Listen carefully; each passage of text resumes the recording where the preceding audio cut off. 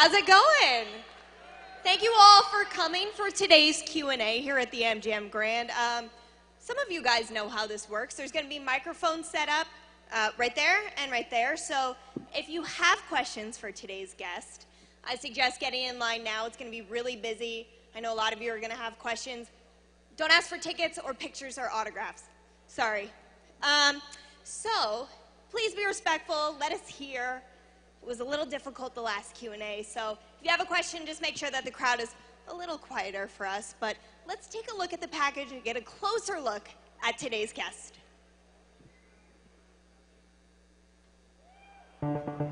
Some of my competitors have called me a joke, but when we are in there, face to face, man to man, it's no joke anymore. When it was my UFC debut, people are saying I have not fought UFC caliber opponents. When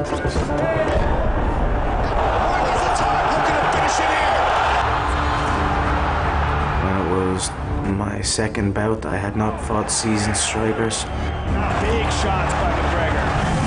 Declaring the winner by unanimous decision, Conor McGregor. When it was my third bout, I had not fought Brazilian Jiu-Jitsu black belts with knockout power.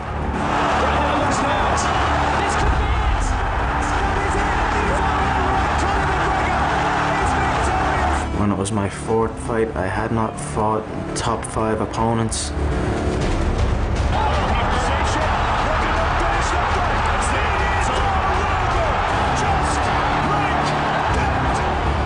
Now it is my 5th fight, and people have accepted. I am the guy who will obliterate the whole division. In my mind, the title is already won. It's already around my waist. I'm simply eliminating contenders.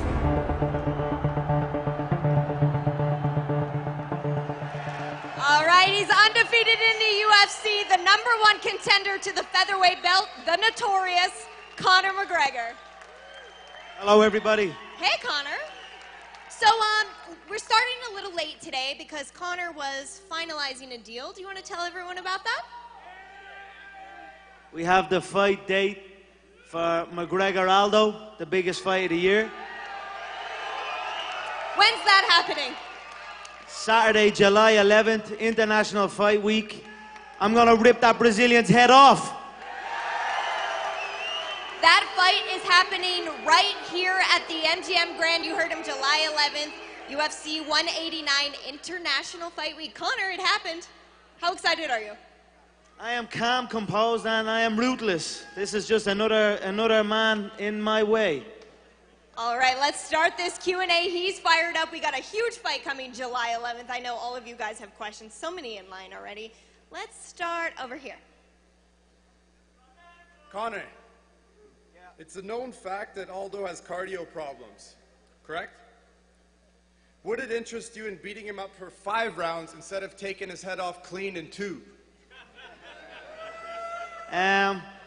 Yeah, I don't know. I feel he cannot finish his dinner, let alone finish an opponent, so if it goes to 5 rounds, which I don't think it will, I will be more than ready. You know, it just takes one clean connection from me and it's done. The facts speak for themselves, so that's the way I feel it will happen. I will go out, I will throw my shots, I will break him down bit by bit, and he will break. One more question. How much do you weigh right now? Right now I'm about 170, I'd say. Fair. Nice question. Go ahead. Hey, Conor, welcome to Las Vegas. Over here. Yeah. Hey, you said you could beat any man alive, so you're going to try to step up after you go through the division and take on Anthony Pettis? Yeah, definitely. I will. I definitely have my eyes on that lightweight division 100%. I will take that featherweight belt, and then I will move up 100%. My fiance's from Ireland, so, man, I'm cheering for you. Thank you so much. Is the weight cut something that you think about a lot? Like, do you try to stay low because you are a featherweight fighter? Yeah, definitely. The weight is tough. You must stay right. You know, you can't slack off. You must keep the body weight down, and you must stay lean, and you must stay in the gym. So that is what I do. But definitely, I have my eyes on all divisions. My training partners are welterweights, 170 pounds. Gunnar Nelson, Cathal Pendred, phenomenal welterweights I train with day in, day out. So I have no problem going right up to welterweight, to be honest. So we will see. I am young. I'm 26 years old, and we will see what opportunities present themselves. But I am here to fight, and when opportunities present themselves, I will take it. Possibly 3 divisions. All right, I like it. Go. Oh, look at that red suit. You really got dressed up today. Wow. They say the word on the town is this is the best dressed guy in the UFC, so I figured out of respect I'd, wear my favorite suit. But You look good, brother. You look good. Oh, and red shoes. not many people my know, but God. 3 men died making this beautiful Italian wool suit. And I gotta say, I'm having a hard time holding these alligators down. May they rest in peace. But let's get realistic for one moment, shall we? You gotta put yourself in the fans' perspective here. Frankie Edgar, Chad Mendez, Mark Hominick, these were great men who said they were gonna accomplish something now you say you're gonna do. So, putting yourself as, I said in our perspective, what are you gonna do? What do you have, and why should we believe you? Yeah, that's actually a good question, but I am a different animal than Frankie and Chad. I believe personally, both of those competitors should be 135ers. I feel Aldo has made a career out of beating short wrestlers who are not the best on the feet. So now it is a different ball game altogether. Now you're coming in against a guy with long reach, range, that's going to come straight from the bell, straight for you. So it is a completely different contest. So all you got to do is look and realize that it is not the same fight. All right, well, best of luck then. Cheers. Thank you, sir. Oh, that outfit. Over here. Yeah, Mr. Conor McGregor. With the beer in your With the hand. beer, so you a Brazil started t-shirt. McGregor, whatever. A Brazil t-shirt and a can of beer. Hey, man, This is going to be a good question. Hey, my name is Dylan Duarte. And me and my friend Michael Garcia really want to know what round do you pick Jose Aldo to finish you in? Since you're such a good guy at predicting your fights, what round do you predict Jose Aldo to finish you in, brother? Me and my friend Michael Garcia really Get that want- Drew Diddy out of here. Let him answer. We got it. Thank you. He got there in the end. God bless him. God bless you. Maybe Michael Garcia can ask the question again. So, thanks. We'll go over here. Speaking about dress, normally I'd wear a shirt, but for the king, I thought I'd put on a suit and bow tie. My man, you look good, brother. Okay, my question is, about 2 years ago, I saw an interview with you, and you talked about not having a pot to piss in. But still, you were being fed grapes like a king. So even though you've won all 5 of your contests in the UFC, I think your biggest accomplishment is where you've come in the 2 years. So my question is, how many pots do you have to piss in now? I have a few pots to piss in. The suite that I'm staying in the Red Rock, when you step towards the toilet, it lifts by itself. I don't even have to lift the seat anymore. When you sit on it, the seat is preheated. And when you're finished, there's a little button that cleans you, dries you, and everything. So that's where I'm at right now. But thank you. It has been a phenomenal 2-year journey, and I am grateful for the support. Thank you so much. Can we get a shout out for our Uncle Frank, please? Always a shout out to Uncle Frank. You know that. Go ahead. I feel like I'm learning so much about you already. Go ahead. Hey, Conor, can you give a shout out to the People's Republic of Cork? Of course I can. I love the Irish. The city of Cork's a phenomenal city. Can you also tell us who your top 3 all-time sporting Irish legends would be? And one's got to be from Cork. Well, it's hard to go against Roy Keane. You know, he competed at the highest level and won medals at the highest level in football. Again, Katie Taylor is another one, Olympic champion. I mean, she is putting the men to shame in the boxing game. Who else do we like? I'll tell you, Robbie Keane is another one. You know, is the highest goal scorer in Irish history. He's another legend. So there's 3 legends right there. I tell you what, we have some great sports people in our country. I am honoured to be representing my country on a new stage, a stage that we have not been on before. Last point. We know there's a curfew in Croke Park and there's issues there. How about going back to the day of Eubank and Collins in Páirc Uí Chaoimh for 2017? That is interesting. You know, who knows what is around the corner? The stadiums are lined up. There was the issue with the curfew, and it would have cancelled out the pay-per-views. And now that I'm on the pay-per-view cut, I'm going with the pay-per-view. So we're gonna do July 11th here, International Fight Week in Las Vegas, and then we'll bring it to maybe Croke Park or Park Niqueeve or wherever. One of the stadiums in Ireland that will defend the belt, I feel. Can I get a photo afterwards? Of course you can. Thank you. Did I not say no photo requests? Go ahead. Oh, me? Yeah. All right. Conor, I don't have a question, but could you sing us a song? Please. I need a few of what you're at to been having to sing a song, yeah? Yeah, come on. With those beers and I'll sing you a little bit. Think that's a no. Think that's a no. Sorry. But I'm sure they're serving beers, so you can go get one of those. It'll be fine. Over here. Conor, how's it going? Hello, sir. How are you? I'm good. An I'm Irish great, man. thanks. That Irish flag looks good on you. Thank you very much. Before I ask a question, big congratulations on Boston. An Irish radio station said statistically that the Monday after your fight was the biggest requested Monday of annual leave in the country this fucking year. I love it. And we will be back in the summer to see you lift that fucking belt. Yes, we will. I love it. Thank you so much. So my question is, myself and my brother have been following Nick Diaz for about 6 or 7 years now, and we've been out here to a few of his fights. And when you got signed up by the UFC, we saw some comparisons in the way you fight and your attitude towards the game. And I just wondered, before you signed for the UFC, what was your opinion of Nick Diaz, and did you aspire in any way of his game, and what's your opinion of him? I love Nick Diaz. You cannot be a fight fan. You cannot be a fight fan and not love Nick Diaz. He comes to fight. He comes with his hands up. He never takes a back step. And that's why this is a phenomenal contest. You've got Anderson Silva, one of the pound-for-pound greatest of all time, making that comeback after that injury. You know, he's looking to make a statement. And then you've got Diaz coming forward that does not take a back step. I have to take myself out of fan mode sometimes and just be grateful that I am actually going to be ringside to watch this phenomenal fight tomorrow. So it is going to be something special, I feel. Brilliant, thanks. And episode 1 of the documentary, fabulous last week. Thank you so much. Episode 2, we hit Vegas, we signed a new contract. It's a good episode, Handling Business, I titled it. See you in the summer with that belt. Thank you. Who do you think wins the main event? You know, it's a hard one to call, and since I am not getting paid to be an analyst, I would not give a prediction like that, but I think it's going to be I think the fans win. You get to see Anderson come back. You know, that was less than a year ago that injury happened, and look, he's looking smooth, he's kicking well.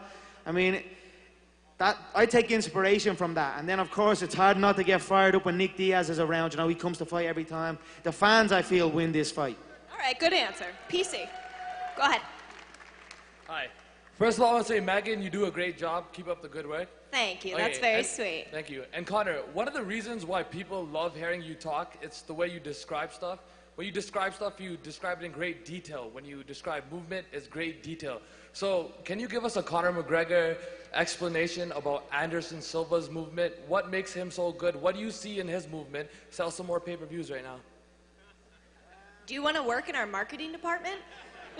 Yeah, Anderson is as fluid as they come, and one thing, as fluid and as creative as they come. You know, a lot of people talk about speed and power and toughness. These are qualities that people talk about a fighter.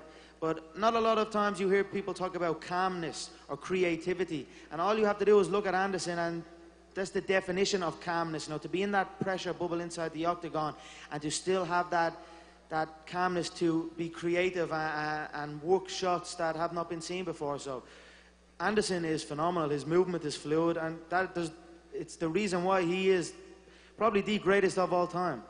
Thank you. And also, guys, I just want to say congratulations on your last fight. I know you like finishing fights fast, but I could have seen 10 rounds of that. The way you moved, so patient, it was brilliant. So, congratulations. Thank you so much. I am only warming up. I feel I've only shown 50% of what I'm capable of.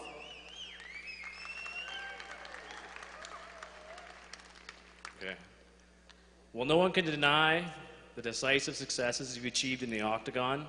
what portion of your training camp do you find yourself devoting to visiting the Blarney Stone to achieve the high volume output that us fans have grown accustomed to hearing? Sorry, one more time? Yeah, I heard Blarney Stone. I didn't know where that fit. Say it again. I said, your successes, they're very decisive. But what portion of your training camp do you devote to visiting the Blarney Stone to achieve the high volume output that us fans have grown accustomed to? I don't know. I don't believe, for me, I don't believe in luck. I create my own luck through preparation and through dedication in the gym. So rather than whoop and kiss a stupid stone, I'll kiss the gym, kiss the gym door. That's what I do. You've earned it all. Thank you. Thank you so much. Hi, Conor. Congrats on your last fight against Dennis Siver. I want to ask you a question. You were a featherweight and a lightweight champion in cage rage. How do you see yourself fighting at 155 stylistically compared to fighting at 145? Yeah, I feel the preparation is different. In the lead up to a featherweight contest, the training must taper at a certain time and you must focus on the diet.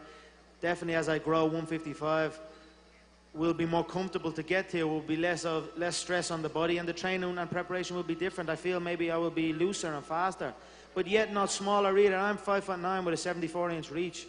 The current champion is 5'10" with a 72-inch reach, so we are around similar size. So I feel comfortable that 155 will be in my future. A lot of people say during fight week that there's two battles. The first one's with the scale, and then obviously the second one's in the octagon. Would you agree with that? Is it a battle to make weight? I don't think, unless you are in it, you cannot realize how tough it is for the athletes to make weight. But I think for me, there's two battles, but the battle is not inside the octagon. For me, when you step inside the octagon, it's almost like a relief. It's like a sigh of relief, because you leave everything else behind. You leave all the other stuff. The weight cut is gone. The two battles for me is, one is the weight cut, and two is the media obligations. They are the two battles. The octagon it's done. I am free. I get to do what I set out to do. So have fun and get paid. Exactly. Nice. Right. First of all, Megan. Oh, geez, yes? Have you ever thought about being a UFC ring girl? Because you're a lot sexier than all these ring girls walking around. Smooth! Thank you, but no, thank you. That's very sweet. Well, you should be. Second of all, Conor, the man, the myth, the legend. Anyway, you know the Stay Ready brand, the Stickman? Reebok should sign that, because that's your brand and that's what you're known for. And I've got the tattoo. Don't worry, my friend. That is in the works. That logo's in the air at the minute, but don't you worry. You are right. That is my brand. It was a successful brand. We sold a lot of merchandise. The fans got behind that logo, and it is my logo, and it will be coming to Reebok. You best believe that. Yeah, tell Uncle Frank to get the paycheck out. I'm done. Bye. Oh, yes. Q&As are the best. Go ahead. My buddy is fighting his first amateur fight for a title tomorrow night. I just want to get a shout out for him tomorrow. Yeah, tell him best of luck, and most of all, have fun. He's very influenced. He's fighting at 145. And I really want to see you knock out Chad Mendes. What do you think about him? Yeah, I believe Chad. When I get through Jose and when I take that belt, when that belt gets clicked around my waist, there's a question that the fans want answered. The wrestling question. How can he deal with the wrestler, So Chad is in that bracket. Chad, Frankie, Ricardo to a lower scale. I will get around to each and every one of them. I said one by one I will take them all out. Now we have Jose next, but there are still many behind him. Thank you. Good luck. I actually want to touch on that. Obviously, Jose's next, July 11th. But between Ricardo and Frankie and Chad, who do you think is the strongest mixed martial artist in the group? I'd say Frankie. He held the lightweight belt and he's been successful at featherweight. But still, I feel he should be a 135er. Coming up against me, it would not be a good night for him. Chad is a wrestler with an overhand right. Also should be a 135er. Lamas is rubbish, really. He should be cut. Fair enough. Conor, Conor McGregor. I was going to ask, what do you think is Jose Aldo's biggest flaw that you were going to pick apart? For me, if I was to speak on Jose's skill, I would say his boxing. I don't feel his boxing is great. I feel his shot selection is poor. I would class him as an intermediate at best. I feel his kicking game is overrated as well. He's got a good right low kick, but he cannot kick high. I don't feel there's anything special about him. He's just another body that moves the way they all move that I will shut down. All right, thank you. The King, go ahead. Hey, Conor McGregor, it's awesome to be able to ask you a question right now. I can't believe you're doing the Q&A. I planned to come here back in November, and this is like the coolest thing about the whole event right now. Thank you so much. I am grateful for that. Thank you, sir. But my question was there a moment, and when was it, that you knew you were the baddest 145-pounder on the planet? Through years in the gym, through wins, through losses, through life. I just realized that if you say it to yourself and you look yourself in the eye and look yourself in the mirror and truly, truly believe that not a man alive can beat you, then that is the way it is. And just through hours in the gym and preparation, I feel that I am untouchable right now. That's awesome. Thank you, and keep taking those Thank heads. you, sir. Thank you. Go ahead. Hey, Conor, I'm a big fan. There's a lot of people out there in my country and my cousin sitting over there that are non-believers. Can you please let them know how you're going to take out Jose Aldo? What is your country, first of all? Guatemala. Nice. Yeah, it's an educational process with people. I feel they didn't believe me when I showed up. It was UFC caliber, and then I go through the UFC caliber, and then it was the striker, and then it was the Brazilian Jiu-Jitsu black belt, then it was the top 10. It's a process, so they will all bow eventually, mark my words. Thank you. Hi, Conor. We've come over from Scotland for the Fight 6, my friends and I. And myself and my friend Ryan, the jockey Boyle, last night were sitting thinking, before we fight on a Saturday night, we normally have 10 pints of lager and a doner kebab. What do you have, Conor? I have no idea what he even said. That sounds like a good time, yeah? Before I fight on the Friday? Yeah. After making weight, I would love, make no mistake, I would love to have 10 pints and a doner kebab before I fight, but it will definitely hamper my performance. So I must, especially after making weight, I must be clean. And usually Friday night, I just have a nice big steak, go to a big steakhouse and eat clean. But then after it, 10 pints and a doner kebab, yeah?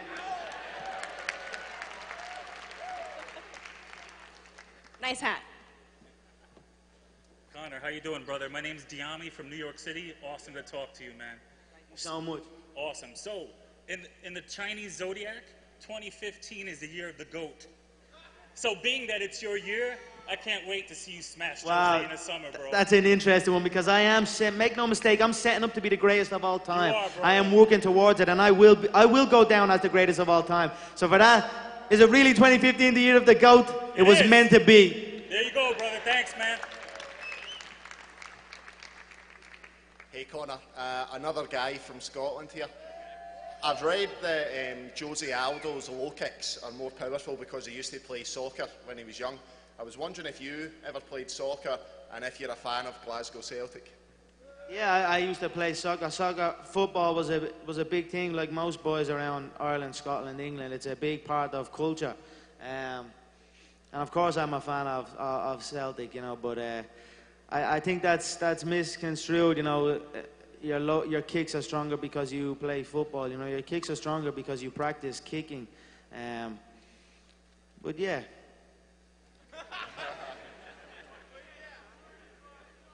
When did you stop playing soccer? When I realized it was for women, I would rather fight.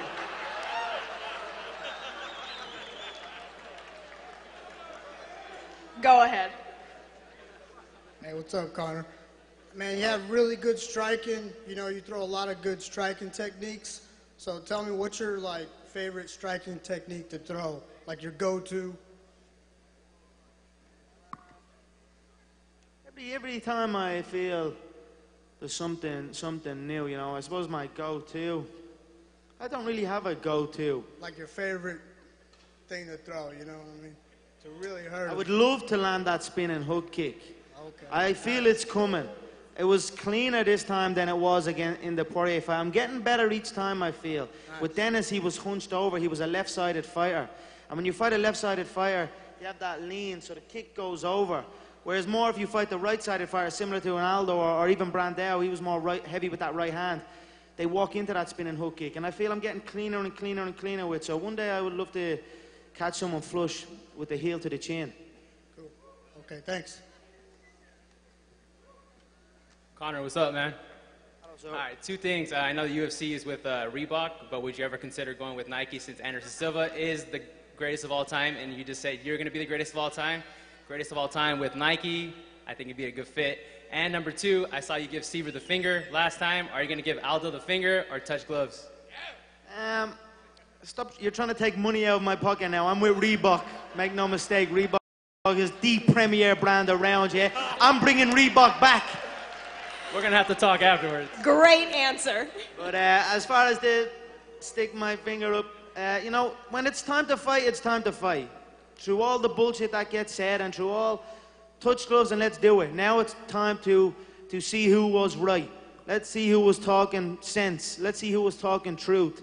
And he did not touch my glove, so I stuck my finger up at him. He is the guy that was abusing steroids, not me. You know, he was the cheat that got this big opportunity that he probably did not deserve. So he didn't touch my glove, so I stuck my finger up at him. You know what I mean? Whatever. It is what it is. Good luck, man. Everyone is so dressed up today. I should have worn a suit, right? I know, I feel underdressed. Jeez. I kept it sporty. I was only out of bed. What's happening, Notorious? Hello, sir. Looking good. Looking good. That's a nice tie. I try, my man. I try. Hey, listen, not as sharp as you, though.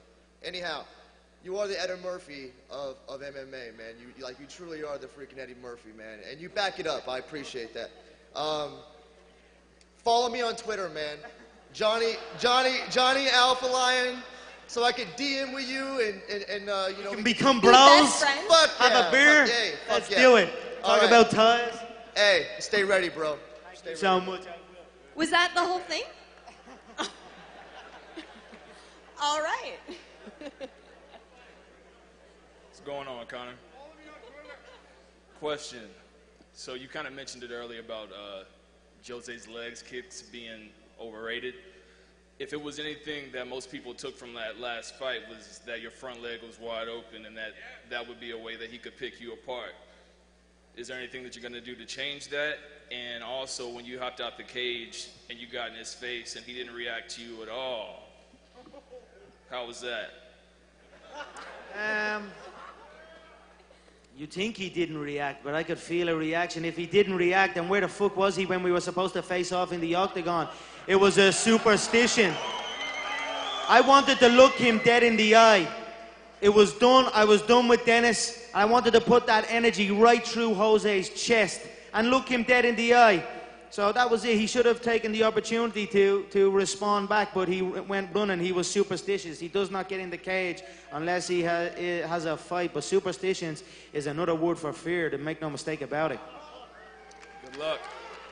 I actually want to ask you a question. There's a picture that everyone's seen now when you came over to Jose's section in the audience, and there's like a little girl between you guys. Who is that? It was a fucked up scene, yeah. I jumped over the cage, adrenaline going, and I sees his little skinny Brazilian head, and I'm running for him. And then that little girl was actually my little niece, my niece from Ireland. So I was like, what the? And then my girlfriend was there. It was just a weird. I don't know what was going on, to be honest. Your emotions are going crazy. I was just screaming at him, but my niece seemed to love it. She was like, she was just looking up laughing. It was a weird one, all right, but fuck it, it is what it is. Hey, Conor. Hi. I'm Fred from Montreal. That's why I have a big French accent. I really enjoy watching you fight, man, by the way. We all know here that you're always very arrogant with your opponent, very cocky. So do you think you will be a more humble man after you lose against Jose Aldo? Never. Because it maybe never good will for happen. you. I'm gonna smoke him. Trust me. Every time it's a new guy, this is a new question. When I still whoop want him and make it autograph. look easy, you will have nothing to say. I'm gonna smoke him. Trust me. And then I'm gonna be extra cocky, thinking of you.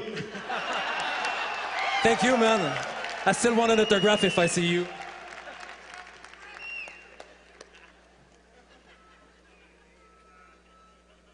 Go ahead. Hello, Connor. My name's Jordan. I'm from Newfoundland, Canada. I'm a huge... Yeah, that's what I'm saying. All right, Canada. Anyways, I'm a huge fan. You're a huge inspiration to me. But, hey. Anyways, what I wanted to ask you was, how come you have such a focus on anatomical movement, like such as the human movement? Like, you've been quoted saying before, you have a PhD in human movement. He's a gorilla. You study animal movement. You've also been quoted saying that. Why do you find that so beneficial to you, and how do you find that separates you from the rest?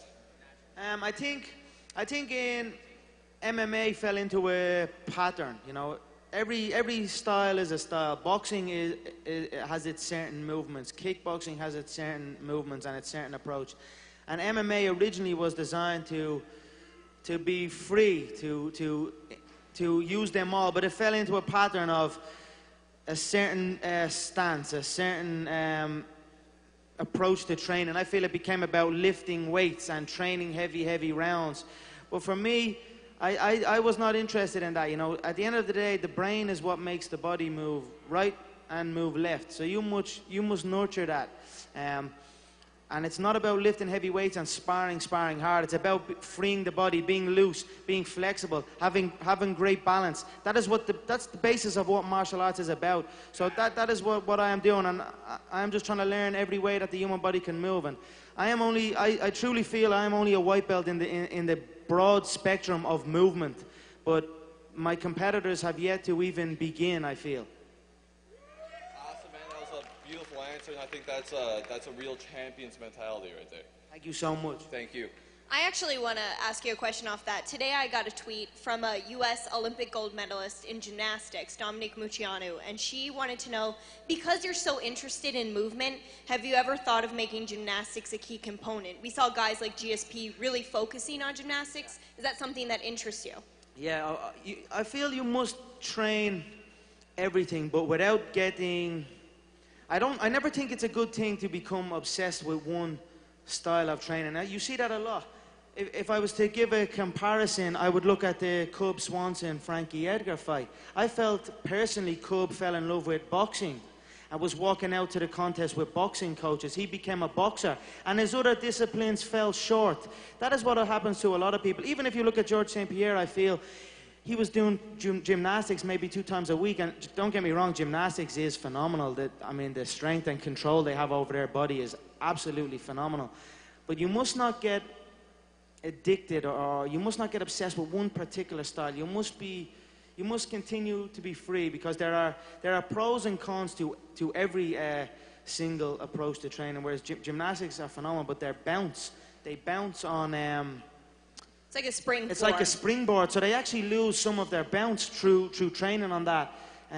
So that's why it's important to mix it around. So I have trained gymnastics before. It is great fun, and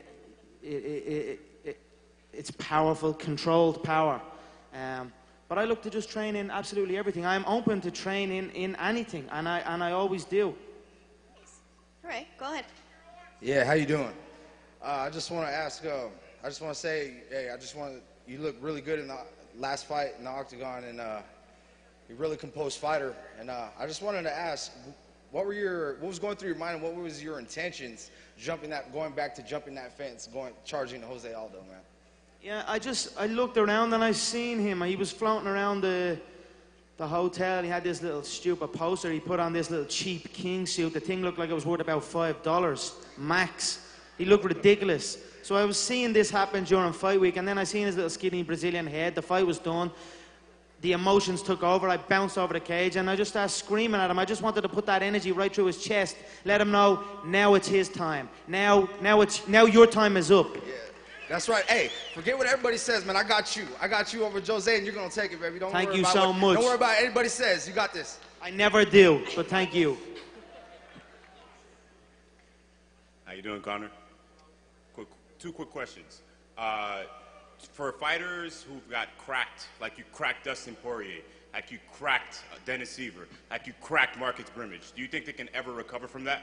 Kind of like Anderson Silva, you know, when he got cracked by Weidman, no offense. Do you think he can recover from that after their chin has been, you know? You know, you only have, that's why I've said this is a short game. That's why my motto, get in, get rich, get out. This is the game we are in.